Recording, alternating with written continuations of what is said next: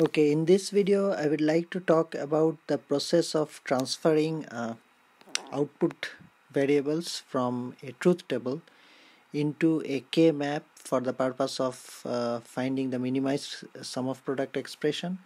So I will use an arbitrary three variable K-map for the three variable truth table for the purpose, and of course the K-map will be also of three variable.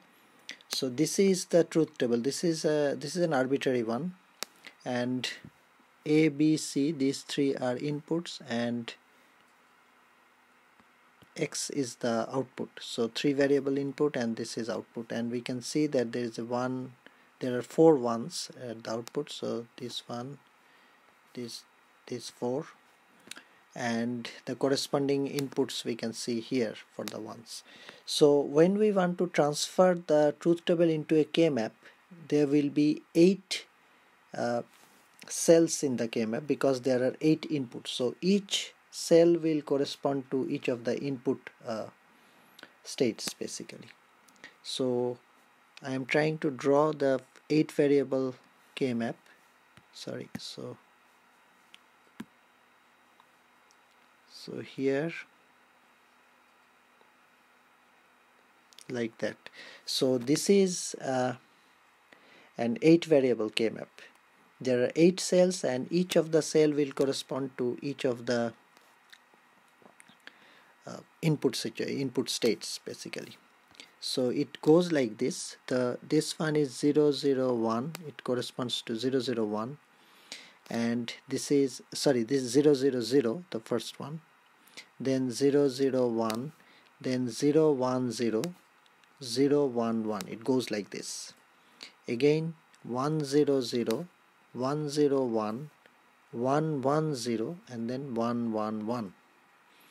So if we want to write in terms of ABC, we can see that we will write the most significant bit here and the second most significant, that is the second and third most significant bits here.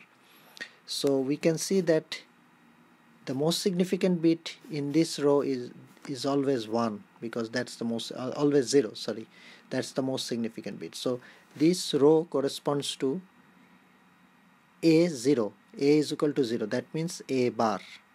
Similarly here, in this row A is always 1, so this row corresponds to A is equal to 1, that is A. Similarly, if we want to look at this column, here we will see that second and third, these two are always 0, that means B is 0, C is 0, so B bar, C bar.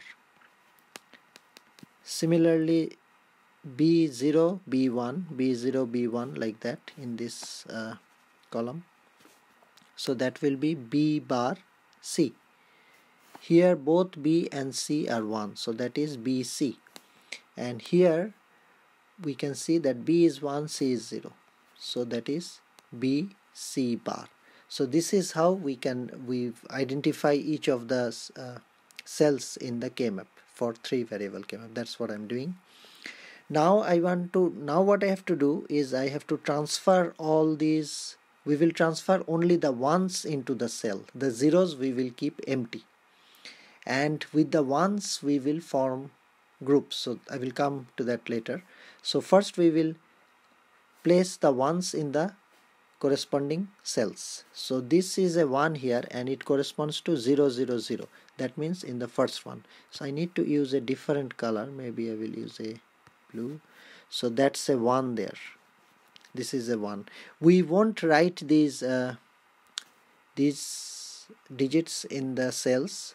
So this is just to explain. We will write just this part and this part. We have to memorize this one, right? Memorizing means just understanding and then memorizing. But this we will keep empty. So maybe what I will do at this stage, I will erase these ones. So that way it will look less clumsy, and we will never write these in the K-map anyway. So I will first erase all these, and then I will go into placing the ones in the corresponding cells. So this is 000 and this is our 000. Similarly, this one, this one is 0 1 1, and we can now identify 0 1 1 from here as well. 0 1 1 means 0 1 1 is A bar B C. That's what 0 1 1 is, because A is 0, that is A bar, and B is C. So it will be this one, this cell, because this cell corresponds to A bar and BC. Similarly, there is another one here which is 1 0 0. 1 0 0 corresponds to 1 0 0 means A, B bar, C bar. So that's A here in the second row, and B C, that is A, B bar, C bar. So that will be here, because this is B bar, C bar, and this is A. That corresponds to this particular cell. Finally, we have a 1 here which is 1 1 1. That means A, B, C. So A is here and BC is here, so that's there. So this is our K-map. We have placed all the ones in the K-map. Now we will have to form groups. So how do we form groups? The groups will be like a group of ones, but a group of adjacent ones, and the size of the group will be either 2 to the power 0, that means 1, just 1 1, or 2 to the power 1, that is 2, or 2 to the power 2, that is 4, or 2 to the power 3, that is 8. So either 2 adjacent ones, just 1 1, or 2 adjacent ones, or 4 adjacent ones, or all 8 adjacent ones. Since this is a 3 variable K-map, the maximum number of ones can be 8 anyway, because the maximum number of combinations are just 8 for 3 variables. So here we can see that these two are adjacent. These two, this one and this one, they are not adjacent, so we can't form any group. These two are adjacent, so we can form, this is one group. Now what will be the expression of the group?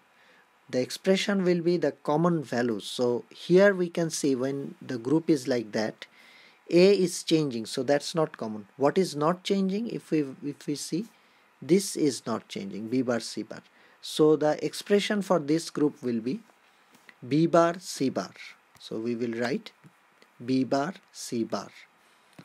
Similarly, these two ones are adjacent again.